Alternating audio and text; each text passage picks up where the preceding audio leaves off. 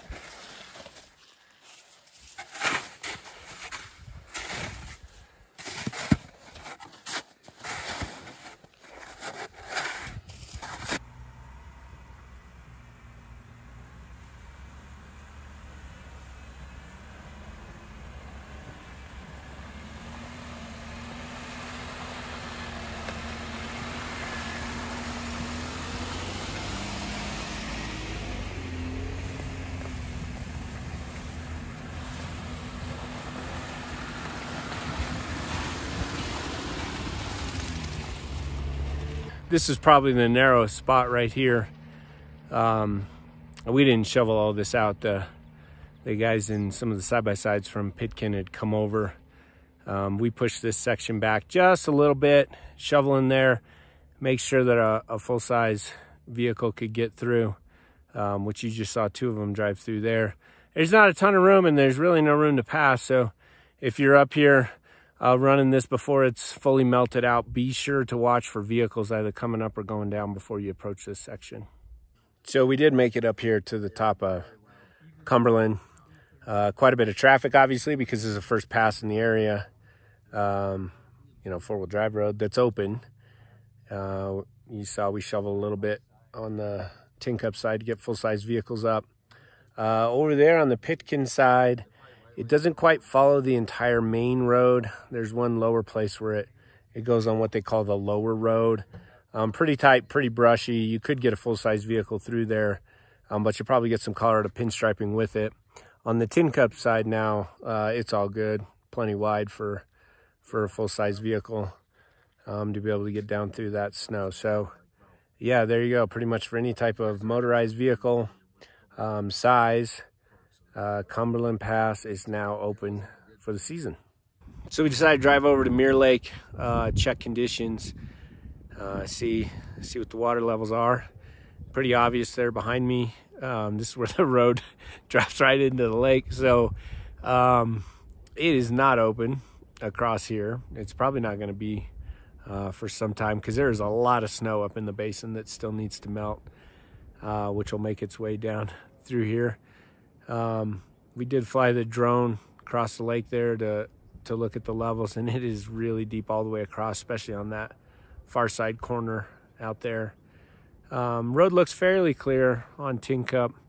Above that, at least to some of the dark timber, and then certainly the basin's still snowy up around timberline. So yeah, we really can't assess conditions on this side because we can't get up there. We'll take a look on our side.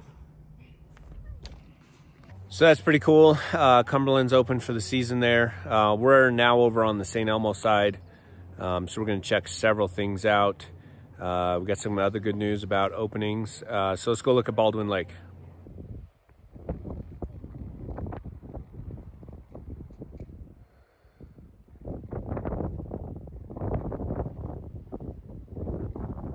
So we drove up to Baldwin Lake, check conditions. You can see from the drone video that the lake's still frozen over there.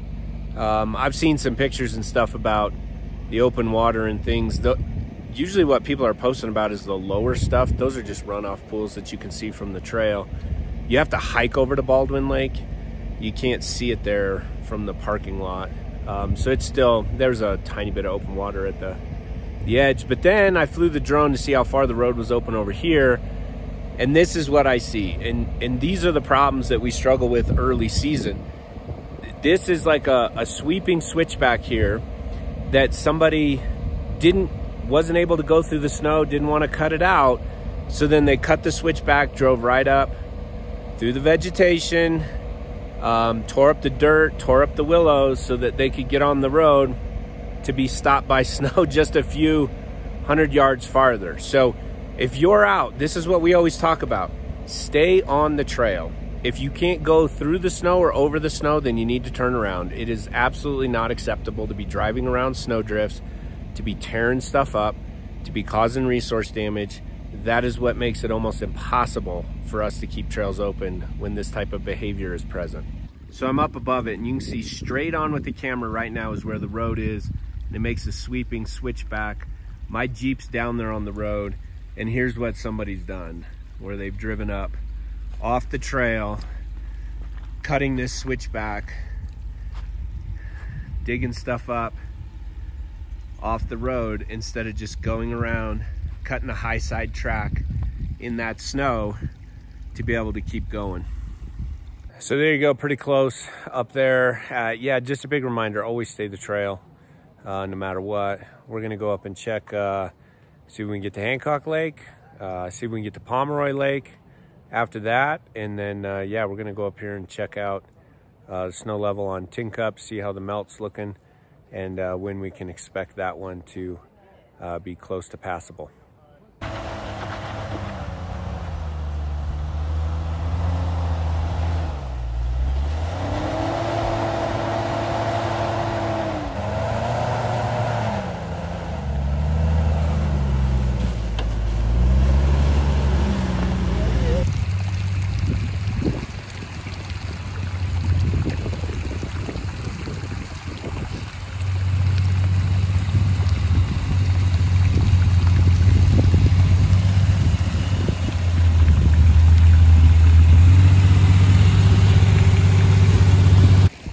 I am getting you with the sandals shoveling though. Keep going. Look at that. That's pretty nice. Good day to have the trail crew out shoveling.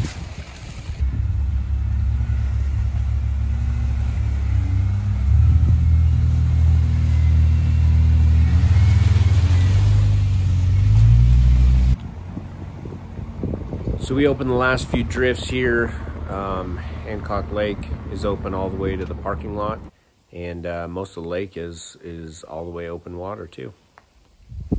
So we are up on Pomeroy Lake today.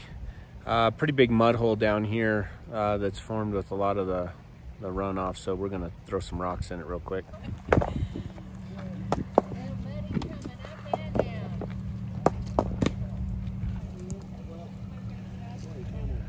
Pretty good mud hole, deep ledge getting out.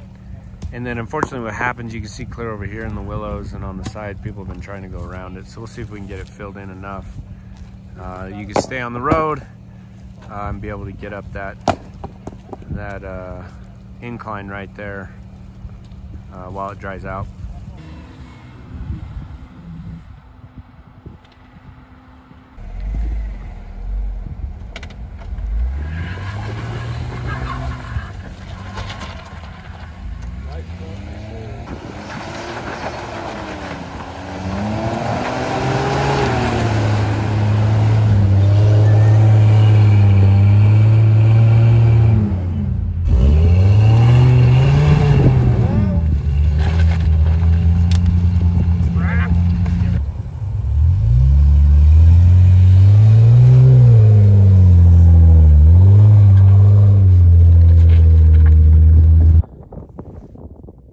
And here we are at the parking area on Pomeroy Lake. Lower lake over there is free of ice, all open water. Upper lake is still covered in heavy ice and a lot of snow. But Pomeroy Lake now is also open.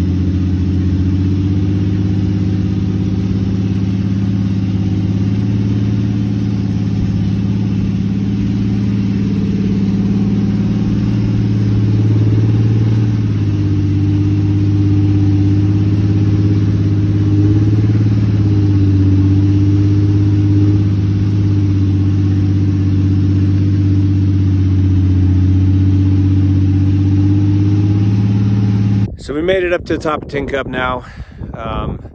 You can see behind me, that's the last part going up to the summit there. You can get past both switchbacks driving up here, and then a typical spot, the shelf road that goes across the summit. I walked past half the snow, and then we've got still another big drift behind us. So it's probably going to be a couple weeks before we can look at shoveling this section out. And we're not even sure if Mirror Lake would be passable at that time. So even if we get the pass open, it may not, water levels may not be low enough down there. So yeah, we'll have to see. We'll look around here a bit. You can check the video out, and yeah, you can make it to above Treeline on Tincup right now, and then it's going to be a couple more weeks before the pass. We can shovel it out and see if we can get vehicles through here. But some good news on this trail report. I mean, we've got Cumberland open, Hancock Lake open, Pomeroy's open now, Baldwin's almost all the way open above the lake too. Hancock Pass looks just like this too, so neither one of the passes for the rest of the loop are open. But yeah, keep watching for updates. As soon as we have something, we'll be posting updates or putting it in a trail video.